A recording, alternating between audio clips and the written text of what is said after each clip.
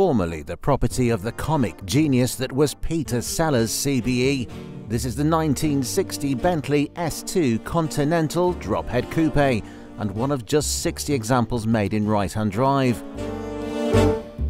Supplied new to Lawrie Esquire of Worthing, Sussex, during September of 1960, it was originally finished in sand with beige leather upholstery.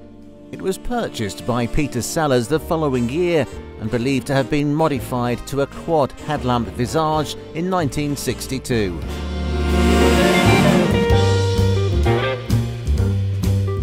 Reputably, it was retained by Peter Sellers until 1966 and looked after by Jack Barclay during his tenure with the car.